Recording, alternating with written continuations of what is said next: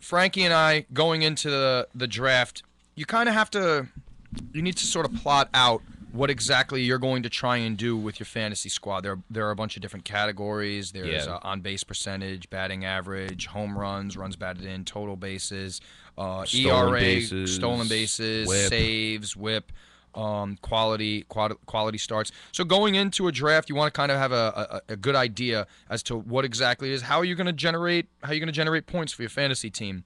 And Frankie and I had a good discussion at the beginning of, do we want to go with pitching or do we want to go with hitting? And we decided that we were going to just literally divide it down the middle, because a lot of times in fantasy baseball early on in drafts, guys will just draft tons and tons of hitters. So we decided that we were going to grab some hitters, but then we were going to try and grab some elite pitching early on, and that's exactly what we did. Our outfield is monstrous. I'd say our big, the cornerstone, the rock of our team would probably be Andrew McCutchen. Which he should have a great Yeah, season this year. no one expects anything but that. But we also have him surrounded with a lot of great hitters too. We have Yasiel Puig, we have Adrian Gonzalez, we have Nice. Carlos Beltran, Albert Nice. Pujols, who Nice. people seem on the fence on. Yeah, he's not that old, so I'm not really seeing it. He had one bad year in his career, and a bad year for him is, Frankie. What was his OBP He last was year? like 340 was his 340 OBP. OBP. It's a bad year. 20 home runs. We have J.J. Hardy. Nice. Coco Crisp on our bench. Are not on our bench. Our No. utility is Carl Crawford, Yep. AJ Przinsky. Yep. We also have we who's our have third Wilson. baseman? We have Wilson Ramos as our catcher. Ramos is our catcher. We right? have Brett Lowry's the third baseman. This is quality. We have a quality team. You just listen to that lineup already, and you can already hear that it's no joke. Daniel Murphy also we've got in there. second baseman. So we have some pieces that will bring us in a lot of runs. That's one thing I think that our strong point on our team most certainly is going to be our offense. But for elite pitchers, we have Yu Darvish, Strasburg, Nice. Matt Moore. I mean, those Yep. are three ace quality pitchers right there. We also have Anibal Sanchez. Anibal Sanchez, absolute strikeout machine. There's just a lot of guys for closing. Alex Cobb. We have Alex Cobb, we absolutely have, will be great at the bottom of the rotation. We have David Robertson. David Robertson for closing. We have Hudson Street for closing. Drew Smiley. We're going to work on what we're going to do, and we have Bartolo Colon as well. He's on our and bench. he's on our yeah. bench. So And we also have not Angel Pagan, Eric Ibar on our bench as well. yes, as well as Eduardo Nunez. Eduardo Nunez. Eduardo. So we really like the way our team is constructed. It's got a good balance, although it's heavy on the long ball and runs, but you get a lot of points that way in fantasy. So there's a lot of things that you need to take into consideration when you're going to pick your team up. I'm curious to see who who picked up Erwin Santana, because he had no team going into the draft, and then he was just recently signed to the Braves, and the Braves are always one of the top teams in the National League, especially in the National League East. They won the division last year. So whoever picked him up, that was a good call. He didn't That have was a team yet, though. McManus picked him up last McManus second. got him. All right. Yeah, so the teams are, you won't know until the games start, but like I said, a lot of it just depends on who stays healthy and who's injured. And if our team is healthy, I'll put our think we're team gonna do against. well. Yeah, I'll put our team against anybody in the league. That's awesome. Yeah, I have a lot of confidence. When we got Darvish and McCutchen, I was very excited with those two alone. Those were our first two picks. Was McCutchen was first. We had the third pick overall. We grabbed McCutchen and then Darvish on the swing around, and just at that point kept making sure that we were filling in the gaps. There's going to be one position that you're batting that you're just going to have to just take. You just have to take on the chin and be like, all right, this is not going to be the most ideal person we have at that position. Though to be fair, Frankie, I don't know if there's any truly weak link in terms of our offense. Our offense is ferocious. Yeah. Every single hitter on our team is a major league caliber hitter, if not an all-star. Yeah, I would definitely say so. I hope Murphy gets away from the injury he's got right now. I don't know if it's nagging. It's day to day. It's nothing. It's big. nothing too serious. He'll be fine hopefully. by opening day, I'm sure. And Street, I think, is going to be okay for opening. They said. Yeah, So- no, he's another day to dayer. And he ended last year strong, so that's a good thing. that's a positive And plus, sign. I would say. Robertson should be a nice man. He's got some shoes to fill, but talking it over with Johnny, I feel very confident in Robertson this year. Yeah, Robertson has been excellent his entire career, although he hasn't been the closer. Eighth inning, he's been top 3 eighth inning guys since he's come into the league. I have no reason. A lot of people they're on the fence about whether or not he'll be successful as a closer. I'm not really on the fence about it.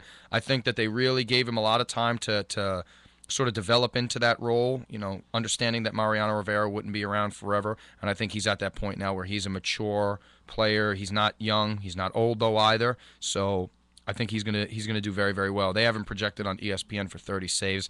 I think that's absurd. I think he's gonna be more in 40 to 45. That's just me. Hey, gotta do what you gotta do. Gotta have it. Gotta see it. Gotta want it. And if you don't want it, then flush your dreams down the toilet with the rest of the syringes.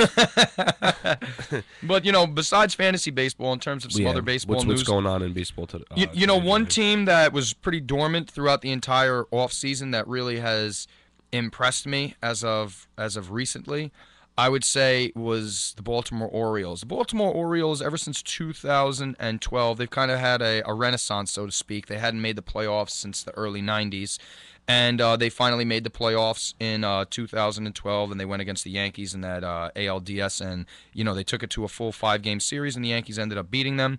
But then in 2013, they had actually the same record as the Yanks and missed the playoffs. They had 85 wins. So I'm sure there was a lot of pressure within the Baltimore baseball community to sort of, all right, guys, make some moves. You have to, you have to fill your team out a little bit. And then for most of the offseason, they didn't really do so. But then at the very, very end, I mean, we're talking spring training, going into spring training, they made a couple of moves that I really, really like a lot.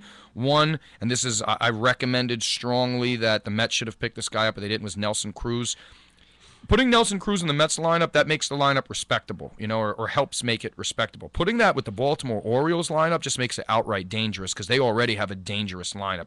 Their lineup is stacked. So now you throw another fierce power bat in there for 1 year, stacked. That's a dangerous, dangerous lineup. You're going to see a lot of runs scoring, a lot of home runs from those guys. So that's huge.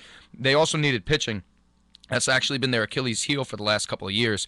And they moved towards sort of fortifying that heel in that they signed Ubaldo Jimenez, who was one of the better free agent starting pitchers, and then they also took a flyer on Johan Santana. Really? From the from the Minnesota Twins, and then more recently from the New York Mets. And you don't really know what the guy's got left. He's had Tommy John surgery, I think twice, at least once, but maybe even twice. But the last time he was in a Mets uniform that season, he did throw a no-hitter. So I personally, some people feel like, he might not do well. I personally, if you have him as a number 5, he's a great number 5. I mean, this is a guy who's had ace potential and has been an ace for most of his career. Maybe he's not an ace anymore, which is fine, but he's at least a better number 5 solution than what they've got going now. So I think that those couple of moves, I mean, you slot Nelson Cruz in there with Chris Davis and Wieters and Adam Jones and all these other guys that you have, Manny Machado, all these other guys you got. That's a fierce lineup. I respect there. I'm personally more afraid of that lineup than I am of the Boston Red Sox lineup. That's just me. The Boston Red Sox lineup, that's not to downplay them at all because their lineup is ferocious too. But the Orioles, they showed that they're all in this year, which in my opinion, in baseball, these owners make so much money, there really is no other way to be but all in. So I was impressed with how they managed to close off their off season going into spring training. It's not done yet because the regular season hasn't started, but they certainly made some power moves to really fortify their team when it looked like they were just kind of resting on their laurels. So much respect to them. Apparently then. Clearly then. So, every week what we do, Johnny gets a little chip on the shoulder, a little itch. He's got a scratch. He goes over and he digs deep, right into the crevice, right into the indentation, and then breaks it open like a fresh box of nerds.